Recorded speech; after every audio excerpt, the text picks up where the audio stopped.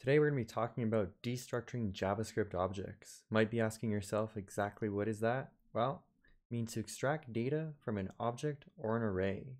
So for the first example, I'm going to be starting with an object. I'm also going to be using ECMAScript 6 classes. This will give you a great idea of what object-oriented code looks like and give us some practice writing that. So to get started with this example, what I'm going to do is I'm going to go ahead and create a person. For that person, I'm going to define several properties. I'm going to define a name and a phone number. Then we're going to assign that name and phone number here.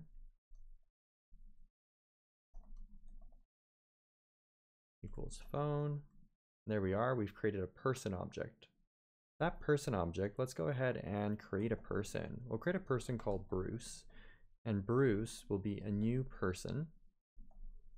We'll give him a name, Bruce Banner. We'll give him a phone number, 123. And then let's go ahead and extract some properties from Bruce. Let's go ahead and get that name off of Bruce. So we can say Bruce let name equal to Bruce.name. We could say let phone equals Bruce.phone. And we've extracted the name and phone number from Bruce. We could then go ahead and use those variables to print them on the screen, but we want to do here, instead of doing it this way, what we'd like to do is extract those properties by using destructuring. To do that, we define a let, and then inside curly braces, we define the properties that we want to extract, say name and phone. On the right-hand side, we give it the source object, the object that we're going to be extracting from. So the object we extracted from is Bruce, and we grabbed his name and his phone number. So now we don't have to do it this way. We can get rid of that, comment that out. You can see this code is a little bit easier to read. It's one line of code, shows you exactly the properties that you're extracting. If you had, say, 5 properties that you were extracting, you would have 5 lines of code over here. With this destructuring way of doing it, you could just have one line. Another thing, once we get these variables over here, we could go ahead and print them on the screen if we wanted to. We say console.log and give it a name, console.log and give it the phone. If I were to take this code over here and go to my console here and paste it in, and then you can see that it prints on the screen Bruce Banner and 123. Another thing that we could do as well, though, we could decide, hey, we're extracting phone number over here, but I want to extract it into a variable called phone number, like that. So on the left-hand side, this is the property coming from our object, which is going to be phone, coming from Bruce, which is a person. And phone number over here is the thing that we grabbed. So we grab name over here and phone number over here. So come back over here. What we'll do is I'll just copy that code again. I will clear it, paste, and there you go. Same result because we're using phone number. If I tried to use phone just there, that wouldn't work. You would get an error because phone isn't defined. It would just be null. There you go. Phone is not defined because we're using phone number. We said, hey, take phone, make it phone number variable instead. So this kind of illustrates what destructuring is. But to have a more concrete example, well, Bruce Banner is kind of a superhero. He's Incredible Hulk. So we want to create a person that has powers. And we're going to do this in an OO way. So we could say powers is equal to powers over here. So when we create a person, we need to give it powers. And powers, we're not just going to make an anonymous object. We're going to go ahead and create a class. We're going to create a class called superpowers.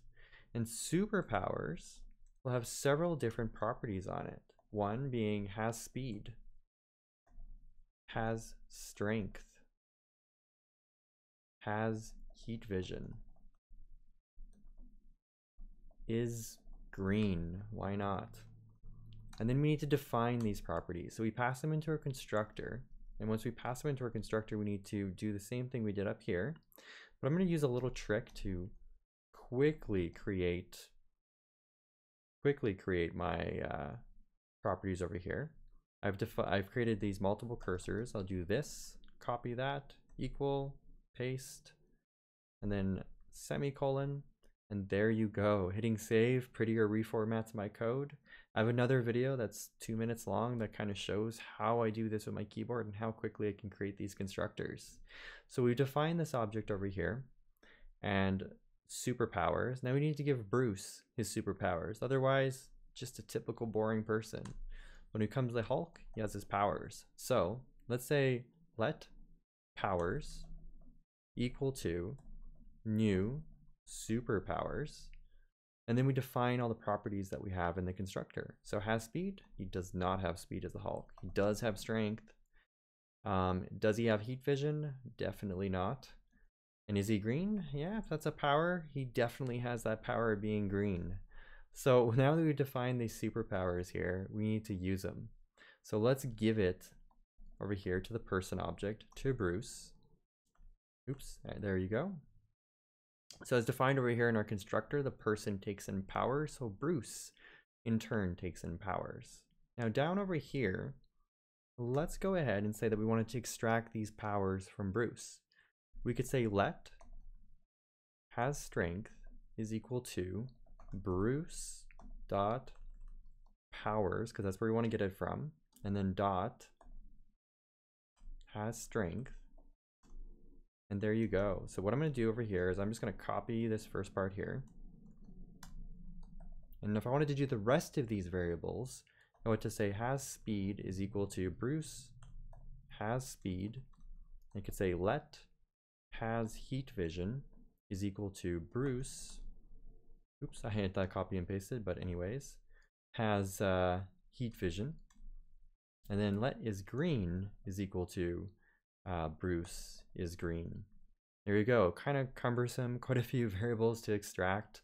But instead, what I could do over here, instead of doing that, I could do destructuring. So with destructuring, I could say let, open up my curly braces, and then define the properties that I want to extract from there. Easy way would be to just copy and paste that, but I'll just show you over here. So if I go has speed, and these can be in any order. So has strength, oops, has heat vision, and is green.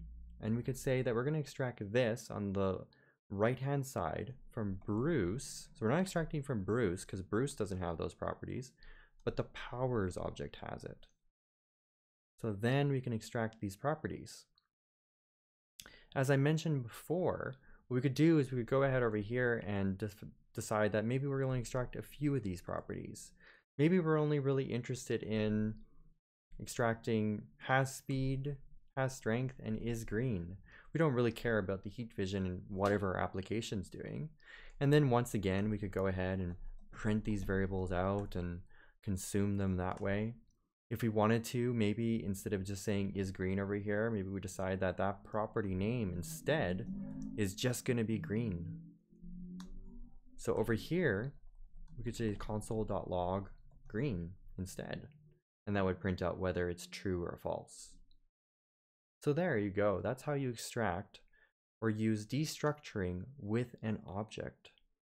Destructuring with an array is another thing you can do as well. So we mentioned that you can extract from an array.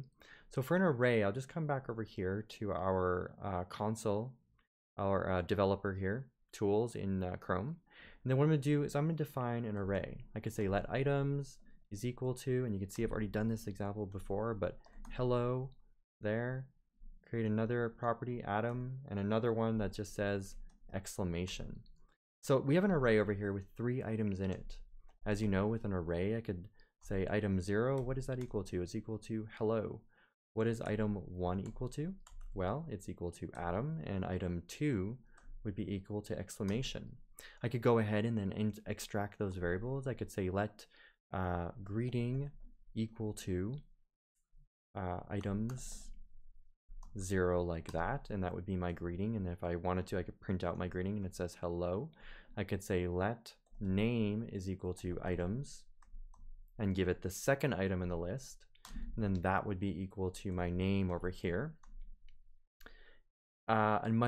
This is a little bit more cumbersome grabbing those variables, but if I wanted to, I could also use destructuring. So I'm just going to clear the screen over here. I'm going to redefine that array that we had.